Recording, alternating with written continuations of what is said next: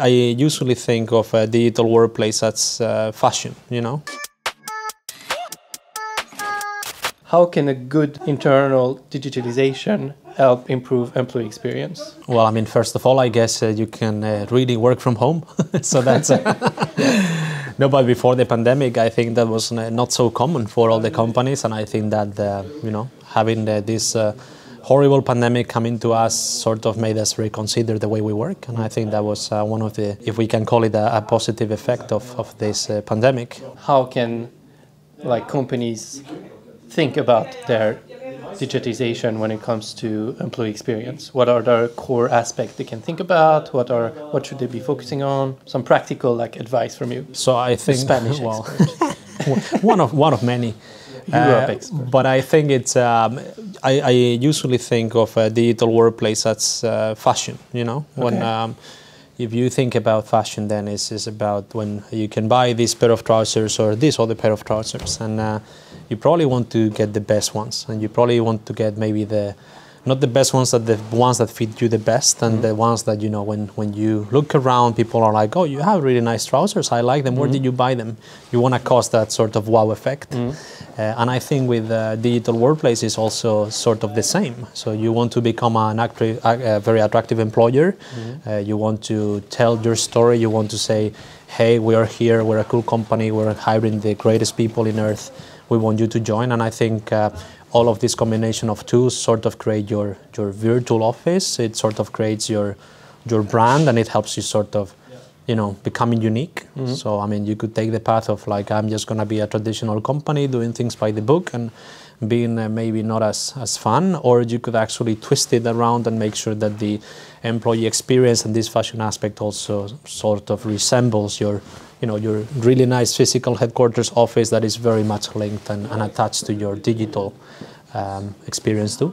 So awesome. It's super important nowadays. So say that you are at the very beginning of this journey, maybe someone more of a traditional company, that they are the big... Proceed. We are out of the pandemic.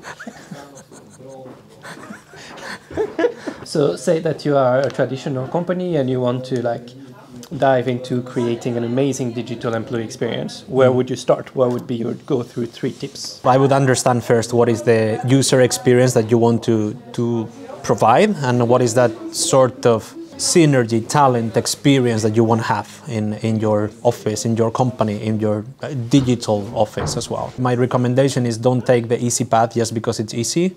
Take the one that is, you know, the combination of the most outstanding tools and processes and applications that you can have to accomplish that. Would you go to the same store and buy all your clothes, or would you look for more of a combination of the nice shoes here and the nice cap from there and the nice jacket from there and my raincoat for the rain, I'm gonna buy it somewhere else. So think about what you want your package to be and how you want to picture yourself, and also but really understand what is that your users need and what is that experience that your company wants to create. Do you start from an experience that the company wants to create, or do you start from the need of the user? How do you combine this? I think you combine both. It's very important that you also bring your own perspective, and I mean, you probably have already some experience and you have been able to go through a similar journey. You have probably learned a lot from the things that haven't worked so well in the past. So try to question those too. But I think it's really a combination of talking to your colleagues, spending time with people that are maybe a bit more old school than you, people that haven't got the chance to experience the latest and greatest, and try to meet them in a level where you can learn from them and adapt all of these experiences for them to also to make sure that they also make sense to them. Let's be super practical.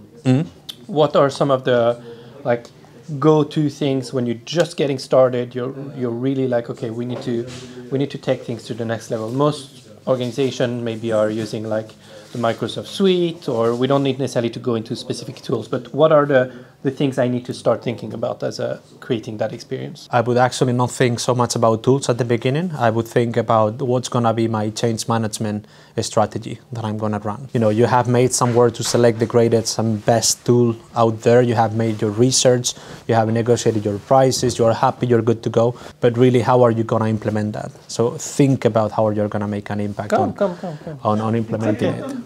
We are. So change management strategy, how did you go about implementing that change? And then also I think it's very important to think about when you are implementing something, are you reaching every people in your company or are you reaching the majority of the personas in your organization?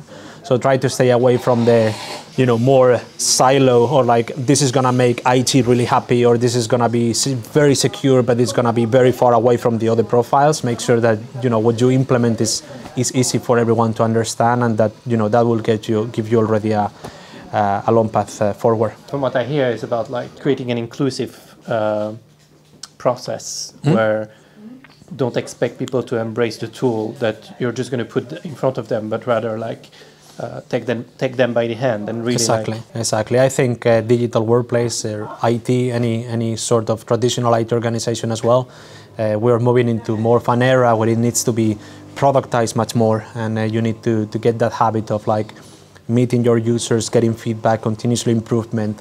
I think one of my recommendations also would be to be really open yourself to change. So like you make a decision on a technology, that technology is the best for 2022, you do not know what's going to happen in 2023.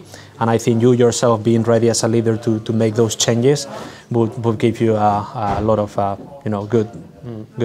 good foundation for the future. You talked a lot about fashion.